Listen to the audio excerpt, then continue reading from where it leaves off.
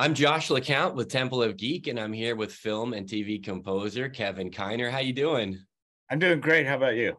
I am awesome. I am so excited to talk to you this morning. I really, really appreciate your time. Oh, it's my pleasure.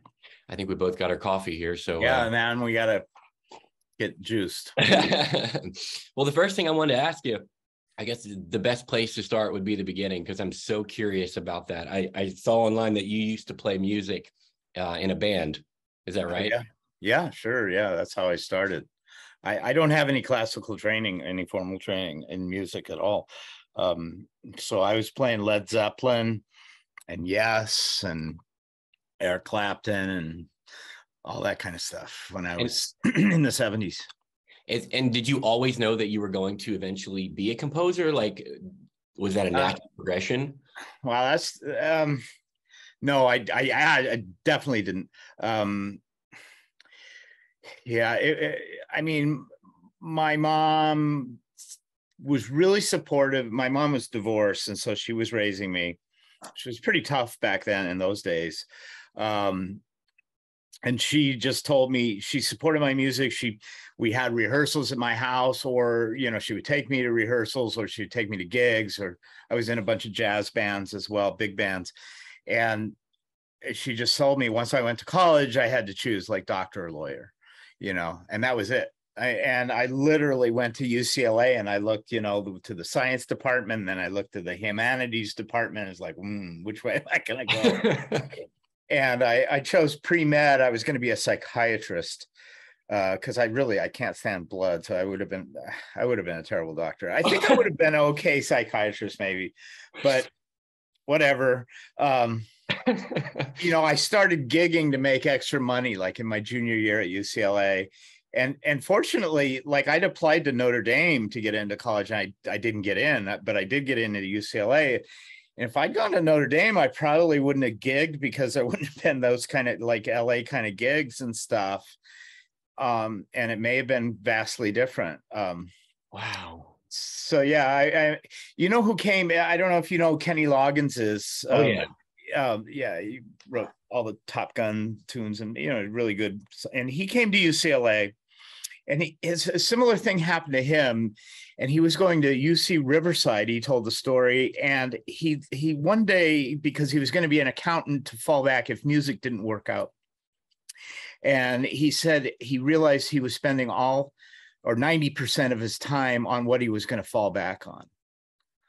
And I've never met him. I hope to meet him someday and tell him. I don't know if that singularly changed my life, but that was a big deal. I came home from that, seeing him talk at Ackerman Union, and really started thinking about like, yeah, man, that's, I don't know that I want to do what I'm setting out to do right now, Right. And then I read something that you said that you picked up a John Williams book, right, with all different scores, and that was a big influence. Yeah, I mean, so the genesis of like film scoring and stuff, I had a very good friend who became a session guitar player, and I saw that was a way to make a good living in the music business without having to rely on pretty much pure luck, in terms of like if you were going to be the next Beatles or something like that. If you had the skills, you could work as a session guitar player. And so then I became aware of the film scoring and the television scoring genres and jobs. And then I heard like Superman, and I heard Star Wars. And at that time, it was just completely opaque to me. I mean, I remember thinking, how does he make that sound? So I went out and bought the score. And I mean, this is Wagner, which I'm kind of ripping off for a current project. No, I just, I'm always studying. I think I've always overcompensated for my lack of formal education by continuing to be a student of classical music and orchestration and just different licks and different ways of doing things. Oh, there's so many things that I wish we had time to talk about, but I guess to kind of like, get up to what we're talking about today a little bit, we're going to talk about the new Sylvester Stallone movie, Samaritan, which I am excited to hear about the process with this, because it's a little bit different from what you'd normally hear in most Marvel kind of superhero movies, I guess is a better way to put it. Yeah. And you composed this, it's a co-score with Jed Kurtzel, correct? Yeah. Can you tell me a little bit about that process? So Jed and I were at this symposium called Soundtrack Cologne in Cologne, Germany. And literally I sat down to lunch and there's this guy, I'd never met him. He's sitting across the table from me. And we start talking about kind of action cues, and how demanding those are. And there's just a bunch of things that make them quite difficult in many different ways. Sometimes they change the cut, sometimes, and there's different ways to approach an action scene and all these things. We started talking about that. And I really enjoy doing action cues. And I think that stuck in Jed's brain. And what happened with the film was he started out doing it with Julius, who he'd worked with on Overlord and some other things, I think. And the schedule got just mangled and COVID happened and all this stuff. And Jed called and asked me for some help. And so initially I was just going to help with some of the action stuff. And then it just evolved into more of a true collaboration. Actually, thank goodness for me, because I had to really, really study Jed. I co-write a lot, like David Arnold and, Gustavo Santaolalla and Clint Mansell. And I make it a big point to really understand those guys that I co-write with and try to make the soundtrack not sound like two different composers, and meld myself into them. Over the course of my career, I think I've really grown by doing this, but so I had to really, Jed's a tough nut to crack. And he himself said, like, it's something like, well, I don't know how you study me because I don't know what I'm going to do next, kind of, and which is the cool thing about him. And especially as we're moving, film scoring forward, we're all trying to do something that nobody's ever heard before, and Jed has a very unique voice. So if I'd done all that studying of Jed and trading of sounds and all these different things that you do, and only done a couple of action cues, man, that would have been like kind of a drag, because I would have done so much more work and only written 2 pieces of music or something. So it was cool that it it wound up to be a kind of a 50-50 thing. What kind of instrumentation approach was different about this one than some of maybe your work? Well, Jed has a sound palette that is really unique to him. And, without getting into details, he just has a very specific way of working, which is very quirky and very unusual. And I had to get into that sound palette. And especially in Samaritan in particular, I don't know if you've watched the film, but the character is a very broken, mangled character. And that one, Jed wanted that to be reflected in the score. So there are these bending strings, these bending synths. Sometimes you don't know if it's real strings or if it's a synth. We used real orchestra on it, but we blend those sounds and those motifs together in such a way that it reflects the kind of brokenness of Stallone's character and his emotional journey. Wow. And you're used to using, well, I mean, like I've seen so many different types of instrumentation in a lot of your different videos. How do you pronounce it? The guitar, viol. Guitar viol. Did you use anything like that in this score? I did not use guitar viol in this score. Jed had already played a cello lick, which features prominently in the score, and it's Cyrus's. Initially, it was kind of Cyrus's theme. It plays throughout the score, and it's kind of this. He's bowing, and it's kind of bending, and he's not a cello player, but it was kind of on purpose, like a out of tune, but in a kind of good way vibe. And so I took the audio file of that, and the same that Jed would take that and put it into different cues.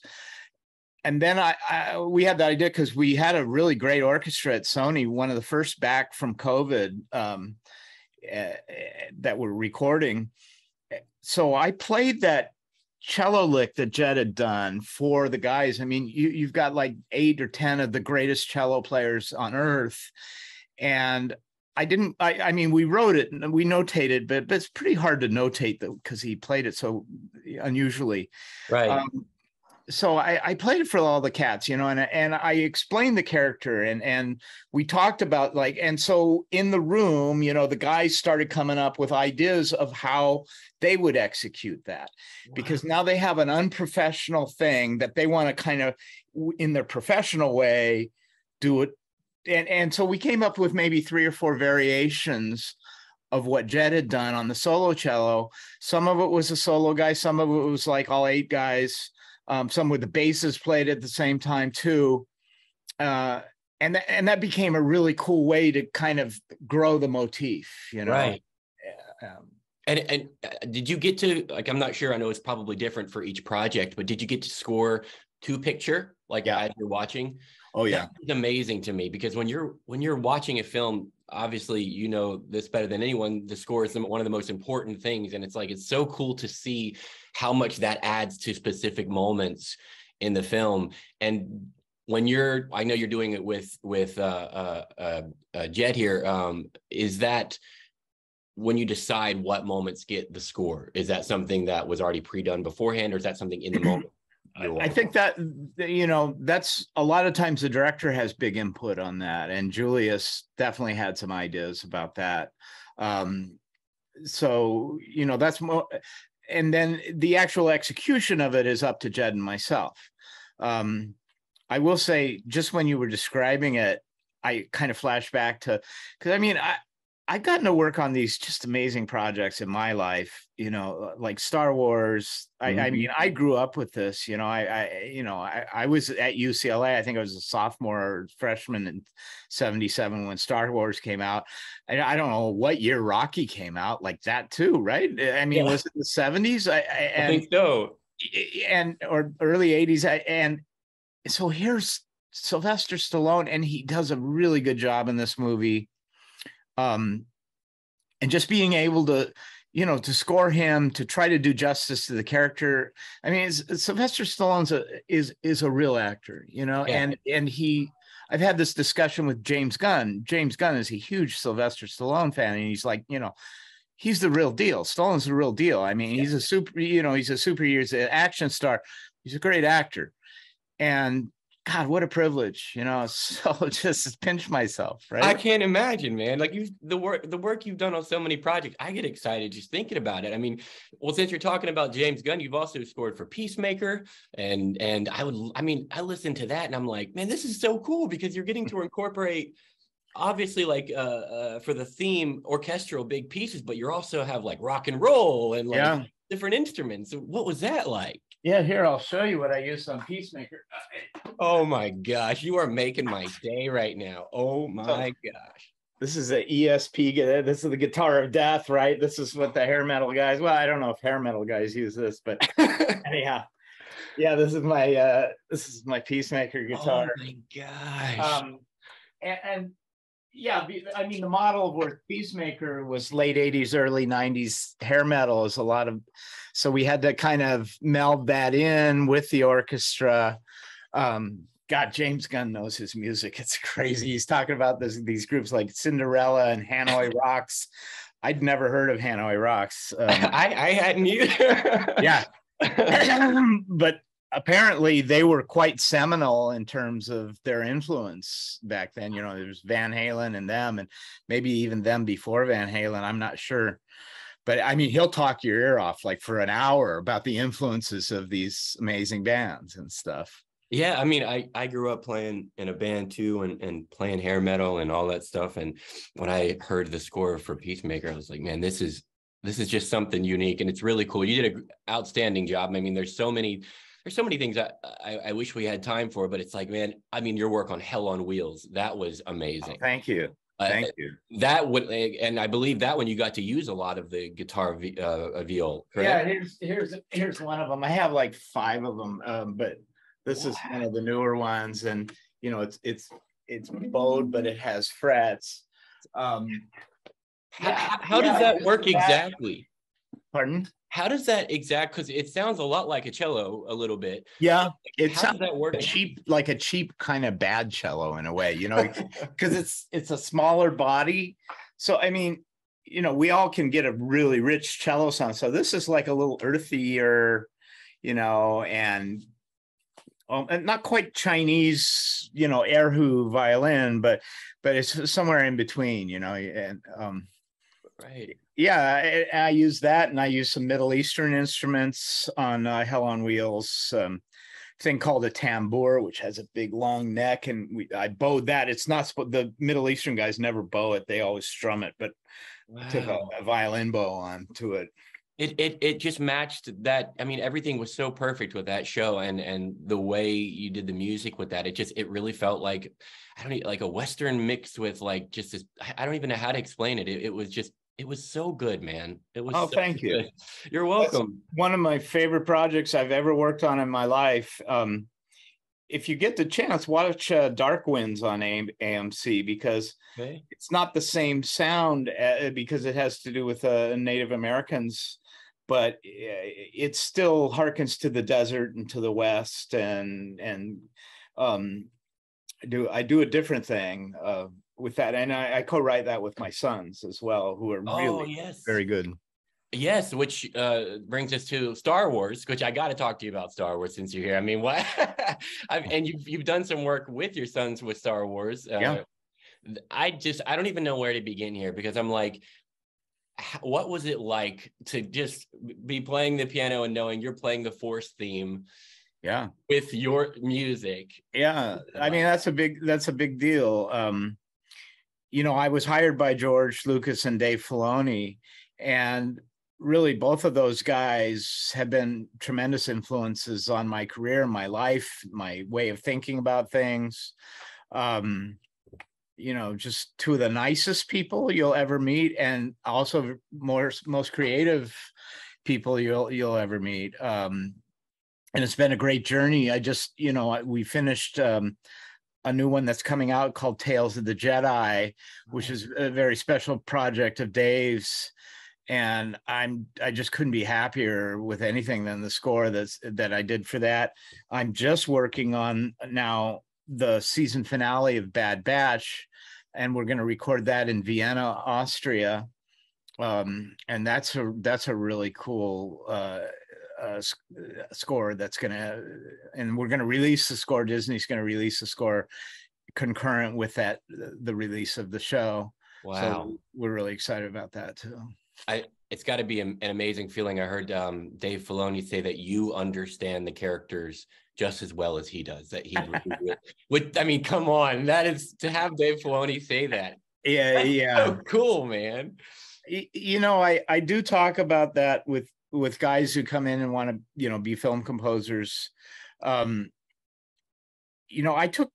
was in plays when I was in high school. I was like a drama kid and a band kid. I was like every nerdy thing that whatever repels females. I was, and so, but I feel it was really important that I was in drama, and I played characters, and I started to understand drama and writing and the structure and all those things, in addition to music, because really I'm not in the music business. I'm in the film and television business, and I am servicing a story, and I'm servicing characters that are being used to tell that story. And that is my job, is to support that and to, without beating the audience over the head, show them where the story is going and where the character is going, give little hints of things, and right. I think about that a lot. My son, my oldest and youngest, well, I have 3 kids. My daughter's the middle child, but both my sons are working with me. And I mean, we have like rollicking discussions about character over the breakfast table. It's really interesting. That's so cool. I mean, and being I think it's so cool that like Ahsoka's theme was your creation. And that is so cool. What is that like to see now that coming to live action now and seeing Ahsoka now over in The Mandalorian, now her own show? Yeah. I mean, there are several themes of mine that that are part of the canon, and that's cool. There's just, I never imagined that I would be in the position that John Williams is in, that other guys are doing my theme, and like doing a really nice job with it, and paying attention, doing it justice. It's great. I think I have a memory of when I was a child, before I even like started listening to scores or anything like that. And it's just amazing how I have this memory of sitting in front of the TV, and I knew I was watching Superman, but I can remember as a kid hearing that dun dun dun dun dun dun dun dun dun dun dun, and I was just like, that was so impactful. That I love that John Williams is such an influence on you and your work, that you can hear that you are really going for those themes and those memorable things, because that is what's carried Star Wars and all these different projects over that you've been working on. It's been such a key factor. Yeah.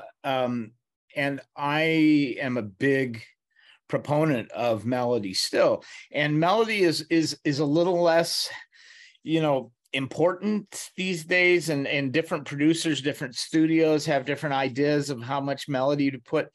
But one thing an example I use is, I'm a sports fan, and Dwight Howard is a great center, and he was playing for the Houston Rockets at that time. And he's kind of known as Superman, or that was like one of his nicknames. And at the height of his career, they would play. And I walked into a meeting one time, and I'm talking about melody, and I'm like, so guys, when Dwight Howard goes in, and they introduce him, what do you think? What are they going to play? Are they going to play, Hans Zimmer's The Man of Steel theme, or are they going to play, John Williams' Superman theme? And this is not a knock on Hans Zimmer. Right. It shows how John Williams is head and shoulder above anyone who's ever done it. It doesn't matter if you're even Ennio Morricone, or who's really great, or Tom Newman. These are great. Harry Gregson Williams, John Powell. These are some of my favorite composers, by the way. Yeah. John Williams just kicks all of our ass. I mean, he's just way better than any of those names I just mentioned. No, I agree. I mean, E.T., Indiana Jones. I mean, you name it. It's just like, those are the ones that will forever and ever and ever be here, and it will always be these great scores. And I have one more question. I know this might be a stupid question, but I'm so curious as to when you're, coming from I'm coming from a band background, and when we're recording, you have different instruments and you're mixing and you take each instrument as you go. I'm curious, as when you've recorded as an orchestra and the mixing and mastering comes around, are those put to, like, let's say you got the violins over here, let's say you've got the different sections, are those mixed separately, or is it each individual instrument? How does that work? I'm just so curious. It's a case by case basis. Some shows, like for instance on Samaritan, we would record, even though they were all in the room, we would record just the fiddles, and then just the violas, and then just the cellos, and then we processed them, because that was part of our mangling thing, was that we didn't really want any of the orchestra to sound pure. We want them to sound, and so we put it, like there's this thing called a decapitator made by Sound Toys, which is a processor, and you could really distort the hell out of it, and we kind of found a sweet spot. And that cello lick I was telling you, when the guys would play that, we ran that through a couple of different processors with the mixer. And so we need them isolated in that kind of case, because if you're going to distort something, you don't want the violins to be leaking into the cellos and stuff. So you have to strategize for a project whether you're going to need that isolation or not. Right. Well, man, I just want to tell you, thank you so much for your time this morning. I have thoroughly enjoyed talking to you. Yeah.